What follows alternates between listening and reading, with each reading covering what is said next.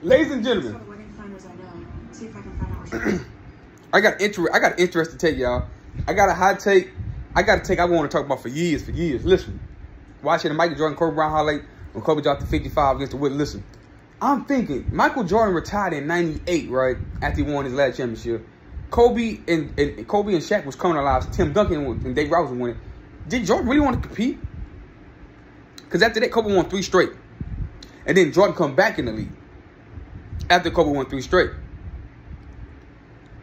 Same thing with 50 Cent came in the rap career. This is going to be about Jay-Z and Michael Jordan. Jay-Z said he wanted to retire from rap, be the president at Def Jam, while 50 Cent was on his run, and none of his music going to cut through. Jay-Z tried to go on Breakfast Club years ago talking about 50 Cent is coming. He was telling every rapper, flood the street with music from Rockefeller. And no, you talking about yourself too. Because you know the music wasn't going to cut through. Jay-Z a smart, but he never came out and said, I'm retiring because of this. He know his music wasn't going to cut through at the time when 50 Cent was running shit in G-Unit. From 03 to 05 was nothing but 50 Cent and G-Unit radio. All across the globe was it with 50 Cent, Richard Dot Trying, Beg for Mercy, Lord Banks, Young Buck. It was Tony Yo, and it was The Game. Then 50 Cent come back with the Massacre, and then you had all these flurry of G-Unit hits, mega hits, selling what?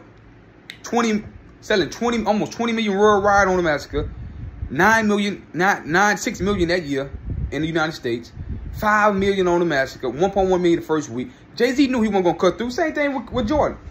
Jordan didn't want to compete without Scotty and without Phil. Nah, I'm gonna go retire. I'm gonna come back, get old, get some checks, put myself in a better position. I ain't gonna compete against the best.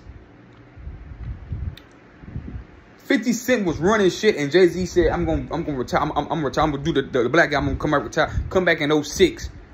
Get all that marketing money from Def Jam as the president. Put all his money on his album. Came back 06, had his highest first week sale ever on Kingdom Come. Album was pretty good. Wasn't the best Jay-Z work.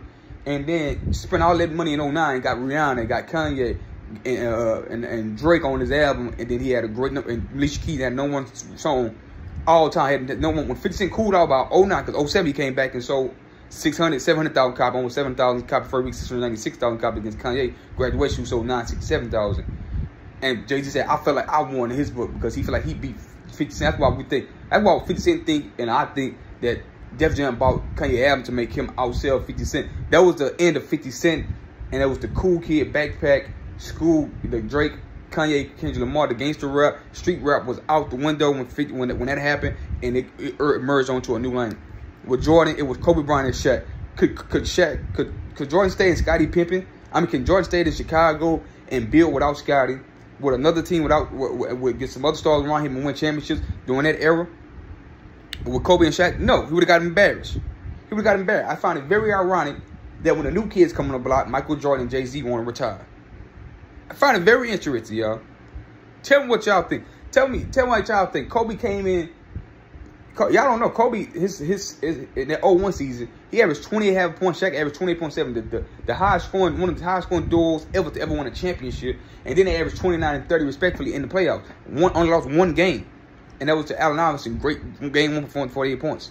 Allen was MVP of that 2001 season. Then they come back and sweep the New Jersey Nets. Kobe averaged 26.8 in the finals, 26.67 in the finals, 50% from the flow.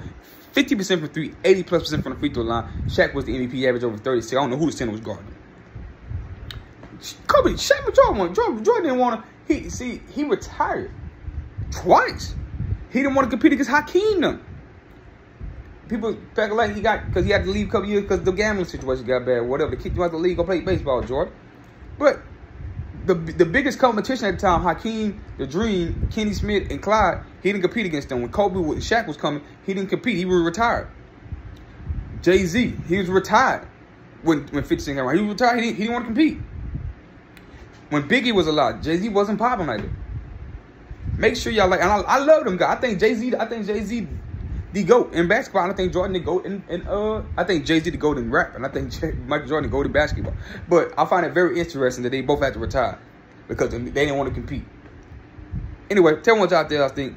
Tell me y'all think I'm tripping. Hit that bell, ring the bell, like, subscribe. I'm out.